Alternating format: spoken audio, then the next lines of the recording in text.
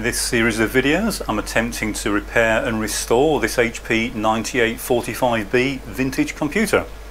So far I've completely dismantled the unit into its major sub-assemblies, and I went through the power supply, fixed a few minor faults with that, but the system just won't boot up at all. It's almost completely dead.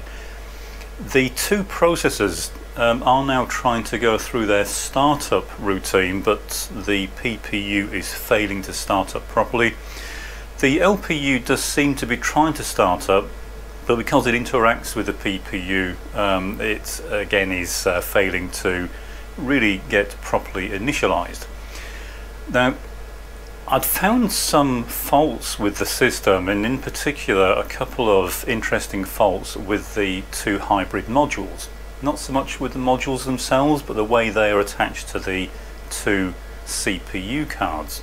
I was going to post that in this video, but I've decided to save that for a completely separate video. It is quite interesting, but what it amounted to was not all the connections on the hybrid modules were making it through to the PCB. And as I say, I'll post the issue, the fault and the solution to that in a separate video. But once I'd fixed that, I started getting some activity on the two CPU cards. Before that they were completely dead, and then, as I say, at that point they started trying to boot up but were failing. So in this video we'll see what is going on, try and figure out exactly what's causing this. There are other faults I know about, but not that should stop the system from at least initially going through the boot up phase. So just to recap on the way this machine boots up, it is quite interesting. We have the two processors, the LPU on the right, the PPU on the left. Each has its own ROM and RAM card, but during the initial boot up both of them use the ROM in block 5, which is on the ROM card on the left, the PPU ROM card. And there's some boot up code in that that is intended to allow the two processors to figure out which processor they are. Sounds a bit weird, but they look at the halt line going into the hybrid module. It's not used as a halt line on this machine. It's used so that the two processors can figure out which processor they are. On the LPU, that line is grounded on the board itself, so it will always be low, and on the PPU it's actually connected through to the monitor, and it's driven from the vertical drive signal. So a series of low going 1 millisecond pulses once every 16.7 milliseconds. And to simulate that, I've got this little breadboard arrangement, and that provides the required signal in lieu of the monitor. So in other words, the two CPUs should still be able to start up even though the monitor is not plugged in. What's happening is the LPU is going through the startup. It's actually not going through the startup properly, but the result is it thinks it is, and we'll look at this in a few minutes. But when we try and look at the PPU, it's just not doing what it's supposed to. And because the main monitor program that drives the system is in the PPU code that's never been jumped to, the system effectively doesn't start up, and it kind of stays in reset, so it never really starts up and the system remains dead. So there's no activity on the CRT driver card, for example. All the counters are completely dead, they're not doing anything. And the same is true of all the other parts of the system, apart from the code in the two hybrid modules continually looping around trying to start up and failing. So we'll look at this now in a bit more detail. Currently I've got the logic analyzer attached to the LPU test connector, so we're looking at the address bus, data bus in a demultiplexed manner on the logic analyzer. And if you want to see how that's set up, if you look at a video I posted recently on how to demultiplex using an HP logic analyzer, I explain how this is set up. I won't go back over that in this video, but just bear in mind that what we're looking at on the logic analyzer is the multiplexed address and data bus. We're not looking directly at the signals. So we'll have a look at the logic analyzer, start with the LPU and see how far through it's getting the startup. So as I said, this is set up to demultiplex the address and data bus, and this is inside the buffers and drivers for the two main buses on the system. So we've got the X and the Y bus, but this logic analyzer is connected directly to the hybrid module, not to the main buses. So we're seeing exactly what the hybrid module is seeing. So what I'm going to do is turn the HP on. I'm going to press and hold the stop key so it will hold it and reset. We'll arm the analyzer. I'll release the key and it should start running, which we have done. So you can see it's jumped to bank 25. It's looking for the diagnostic ROM. That's not plugged in, so it will quickly jump to bank 5 and start trying to run the startup code. To make this explanation easier, we'll look at the listing instead. So if we come through and we look at the listing for the address and data, so as I said, this is the demultiplexed data, so we're looking at pretty much what the hybrid module is decoding the data as, and we can see that it really gets to this point here at address 200, and that is the startup code for the this is in the PPU bank 5 ROM. And what it does, it goes through, it writes to, it accesses a bit of RAM, and that's why we're seeing these bank 1 or block 1 accesses. The block 1 is RAM, and so each time we get an instruction that tries to access RAM, we'll see the block number change to 1. So it's just, bear in mind, that's just writing to RAM, and you can ignore that for the purpose of this demonstration. If we keep going down, then we get to this first instruction here, this that starts SHC, and this is it's checking the halt line. So it's basically skip if halt is clear, and if it is clear, if it's not clear, it will jump to the address offset shown here. So this instruction has a 6-bit field for an offset jump, and in this case it's 10, and so it will jump 10 addresses if that line is high. Now, because this is the LPU, that line will always be low, so it will never jump. However, there's an issue here that if we get through to the instruction at 207, so 207 is this instruction, and that is the SHC instruction, and this should be a value of 7DCA. However, if you look on the analyzer, I don't know if you can see it, it's saying 79CA, not 7DCA. In other words, bit 10 is wrong. Now in this case, that instruction 79CA decodes to a stack instruction, so it's not going to do what it's supposed to. Now in this case it doesn't actually matter, because the LPU will never branch to the startup code anyway, so ultimately what would happen if it did branch, either it's going to jump 10 addresses from this point, or if it comes back after a short delay and checks again, it will jump 7 addresses, but either one of those jumps will take us through to here, and that's a jump to the monitor. And the reason there's 2 jumps is because, as I say, this instruction is only a 6-bit offset, so it can't jump far enough to jump straight to the monitor. So we should end up here for the PPU, and it should jump to the block 3 code, which is what this is, for the LPU.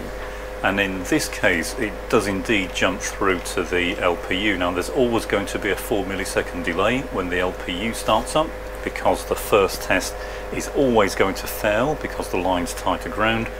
But if we scroll through 4 milliseconds, it's about 4.3 milliseconds is the point where the delay that it waits before it retests. So we'll go to 4.3 milliseconds,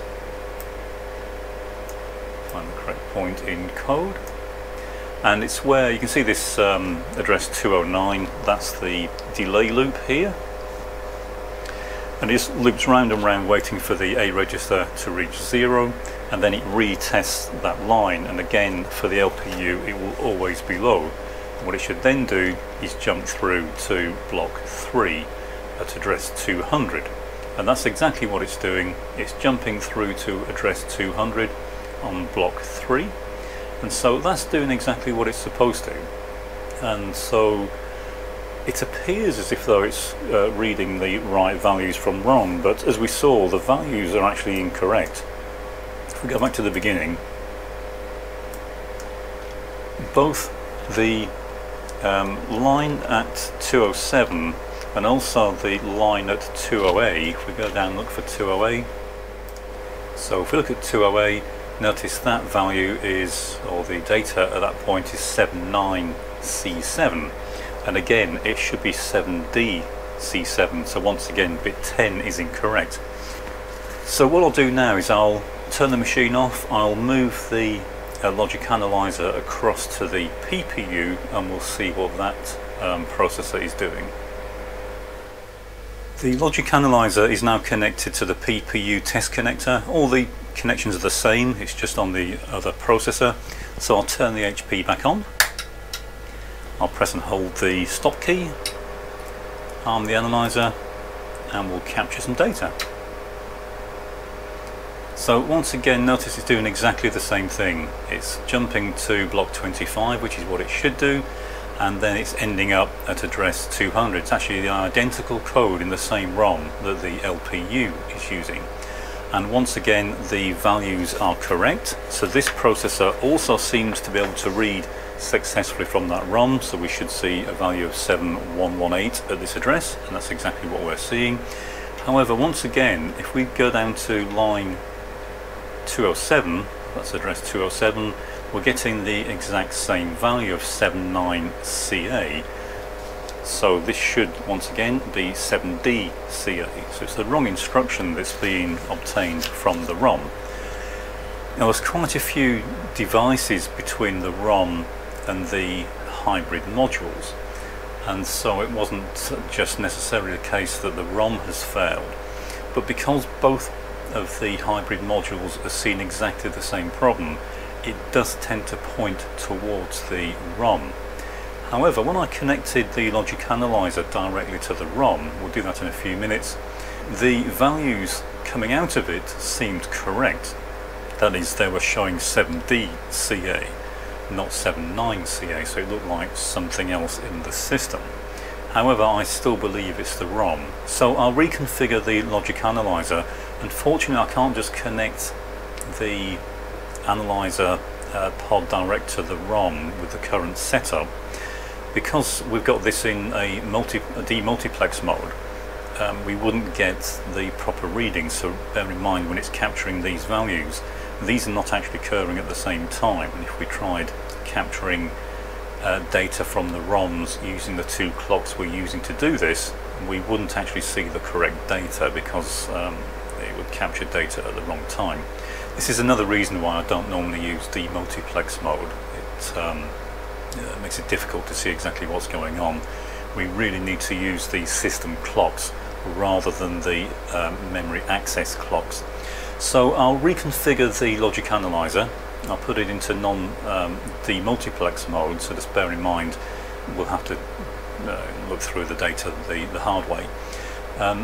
But we want to look at the ROM values and see what's coming out of the ROM, and also I'll explain why the values initially seem to be correct when in fact I don't believe they are.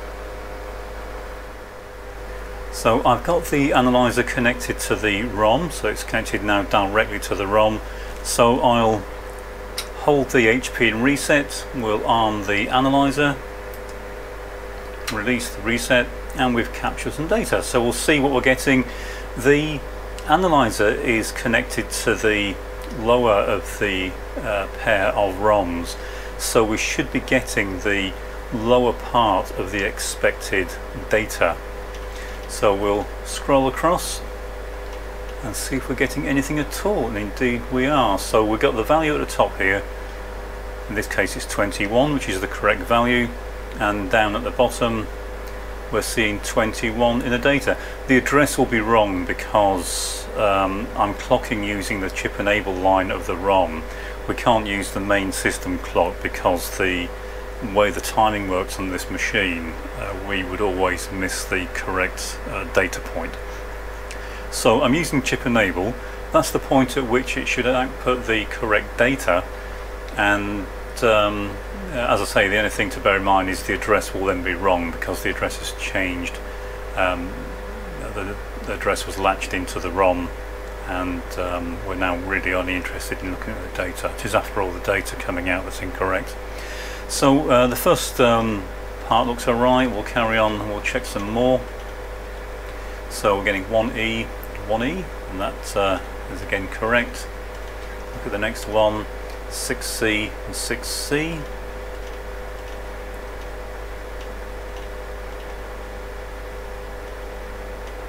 Zero, that's correct. So they're looking correct. So we're getting FF and FF. So all the bits seem to be able to toggle. So we've gone from 00 to FF. So it looks like all the bits on that ROM are capable of toggling. 6C again, 6C. So it looks like the data coming out of that ROM is correct, at least in a very sort of superficial way. We obviously haven't done a lot of in-depth checking here. What I'm going to do now is move the test clip from the analyzer onto the upper ROM of the pair, and we'll see what's coming out of that. That's the one that seemed to be giving us the wrong value. It's bit 10 that we were having an issue with. That's not to say there aren't problems with the other bits, but that's the one that we know seemed to be returning the wrong value. So that is in the upper ROM of the pair. So I'll get the test clip moved and we'll try this again. I now have the analyzer connected to the upper ROM of that pair. We'll turn the machine back on, hold it in reset, rearm the analyzer and capture some more data. And we have some data, so we'll start scrolling across, see what we've got. We should have 6F, and we are indeed getting 6F, so that looks okay so far. It's the upper byte we're looking at here. We'll keep scrolling across and see what we get. 30 and 30, that's correct.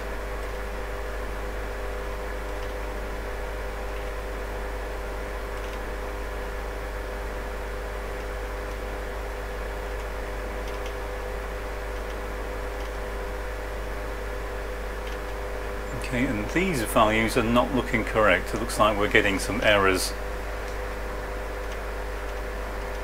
as we're going through the ROM, so it does indeed look like we're getting some odd values here. Some are working fine, so 03 and 03, that's working. So some bits are working, some addresses seem fine, other addresses are just returning the wrong value. But they seem fairly random, so I don't think it's external to the ROM. It looks like it's the ROM itself that is failing. So some are fine, and it doesn't seem to be specific to certain bits. It looks like we've got just random errors in the data that's coming out.